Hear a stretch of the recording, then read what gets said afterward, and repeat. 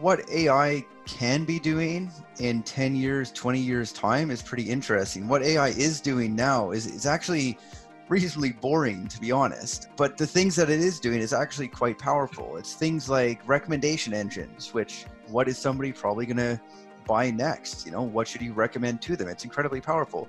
One really interesting application of AI, of course, is what Phrasee does, where making sure that the language you're using in your online marketing campaigns is more impactful than what they would be if humans were left to do it on their own. Everything started, I believe, with Google and the likes at the beginning of the 2000s. And what has changed? Like, what have been the major changes that you think really have constitute a switch in how things are done in the digital marketing field? Yeah, so when I first entered the marketing world, I mean, marketing was all about creativity. It was all about experimentation. It was all about, you know, taking chances, getting to know your customer and really speaking to them. Fast forward 20 years, and marketing now is about who can manage the most effective spreadsheet. And marketing has become an administrative task instead of a creative task. Because, you know, a marketer's daily job, you come into work, well, or you stay at home these days, and you have 20 different browser windows open. You have your email software here, you have your AdWords account, your Facebook account. You just have to manage all of these different software portals. And one of the challenges with that is people have become so focused on the operational efficiency of marketing, they've forgotten that the creative aspects of marketing have a huge impact, more of an impact than any operational efficiency. And this is where Phrasee is bringing people back. We're actually creating software that allows people to become more creative. Can you kind of share your view why email marketing is still relevant today and when it's relevant, basically? Here's the thing about email. It's the only true first-party data that you have to market to people online. So you have the likes of advertising on Google, advertising on Facebook, display advertising, things like that. They all get channeled through a third party, and the third party tends to be monopolistic actors in the marketplace. Whereas when you have an email address, it basically operates in a completely fragmented marketplace, which is, you know, regulated by some shared global standards, and that's it. So once you have that first party data, you can market to it as you wish. You can do what you want with it. You are not beholden to the walled gardens of third party actors. That's why email is still around, and that's why email is still the unheralded workhorse of every single marketing function on the planet. Where is the challenge / the problem today with email marketing? One of the challenges is that the companies who sell like email distribution stuff, so they call them ESPs, right? Those companies for the last 15 years have been embroiled in a race to the bottom, where it's become a very price-sensitive marketplace. And the way that they've won new business is by undercutting competition. What this has done over 15 years is created a perception in the marketplace that email marketing is cheap. And by virtue of it being cheap, people then don't value it and they don't invest in that channel.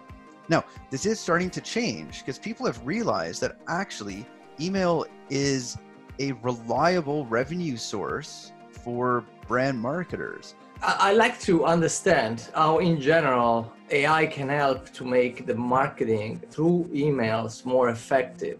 Every time an email gets sent, it winds up in people's inboxes. And whether they open it or not, that message is still in front of eyeballs. So where you can use AI very effectively is to increase the probability of eyeballs seeing it, then clicking on it, opening it, and then taking action off the back of it. And that's where AI, like Phrasee, comes in, where we can increase the probability of consumers opening and acting upon the emails which the brands send out.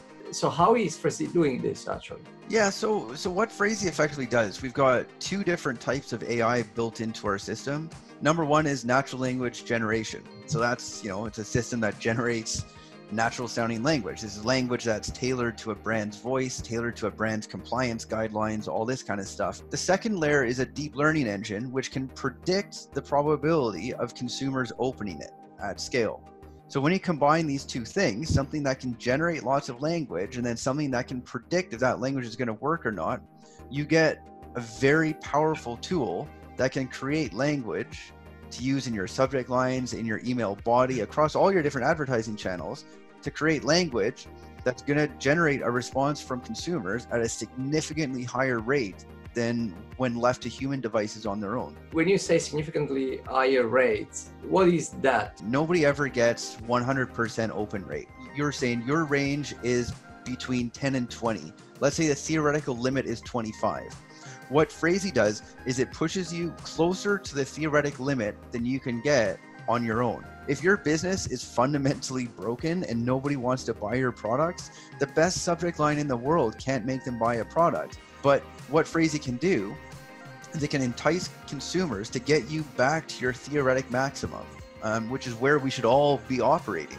Is this a technology that adapts to the particular customer, or as a general way of doing things across customers? What we do is we create language models on a brand-to-brand basis.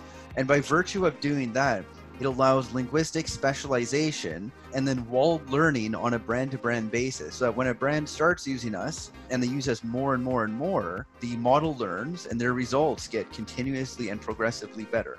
Better language gets you better results online. Language is a currency of the internet. You know, you go on Amazon, you read descriptions, you go to their checkout page, it's got language on it. You see a picture of the product, and that's all well and good. But then you read reviews, you go to the checkout page and follow instructions. They say that copy drives the final purchase. Is it still true, or what is your view on that? Agree with that to the point where copy is the sort of moment of truth stuff. But what it does is it amplifies imagery and vice versa. Imagery can amplify copy, but they don't operate in silos. And it shouldn't be a thing going like, should I care about images or should I care about language? That's the wrong question. The right question is, what's the right language to use with this imagery, or what's the right imagery to use with this language? And that's how people should be thinking about it. Was there something like, that you find out when you went and developed the product that you didn't expect? What we've learned throughout the years is every time we sign a new customer, their experience, their wants, their needs are going to be slightly different from everybody else's. And so our product tweaks a bit, and we bring on a new customer and our product tweaks a bit, and we're constantly updating our product to be at the cutting edge of what customers want. What is that you have learned in bringing to market something so advanced, and what it is that you recommend others to do if they had to do something like this?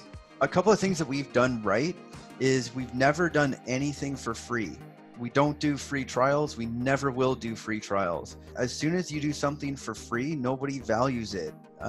So they don't really try as hard to make it work and whatnot. And then secondly, once you find a customer who just gets it, you hold on, you do everything you can to help that customer succeed. Because they're going to be your biggest advocates. They're going to be, talking about you, shouting about you.